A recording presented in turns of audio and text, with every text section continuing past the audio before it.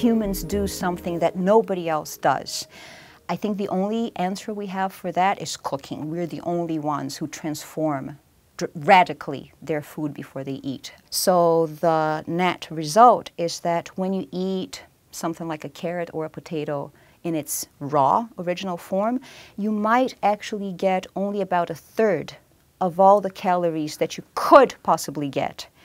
But if you cook it beforehand, then you actually get 100% of the calories. So you realize then that pre-processing the food that you eat, which goes by this generic name of cooking, not only cuts down tremendously the amount of time and muscular effort, really, that you have to put into getting those calories, but it also gives you many more calories per unit time, right? So now go back in human evolution and you realize that 3 to 4 million years ago, when humans, well, when pre-humans, let's say, first stood erect, they also about that time, they developed the first technology, which is stone tools. And stone tools are so useful exactly because they can be used for cutting skin and cutting meat and chopping meat and roots and mincing roots. So you can actually use that new technology to transform the food that you eat. So that was a first, let's say, technological revolution, I like to call it, that started changing our evolutionary history.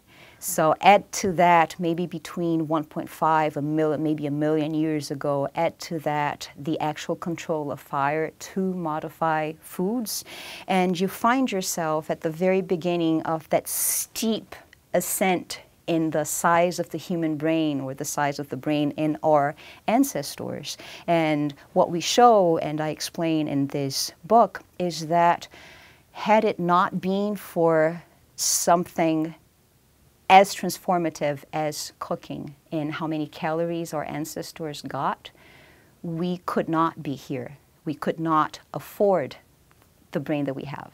How did we get here?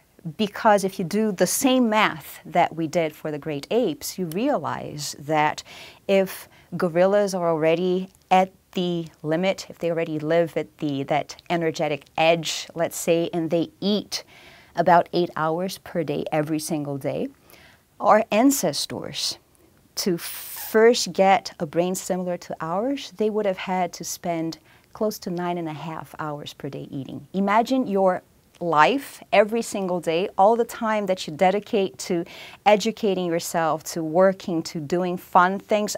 Forget about that. You have to spend all that time just looking for food and eating. And once you're done eating, you're going to have to start all over again. I honestly never looked at my kitchen again the same way, because you realize how something that appears so trivial can actually transform the evolutionary history of not just a single species, but the world through the actions of that species. But I think we forget too easily that we're born absolutely incapable.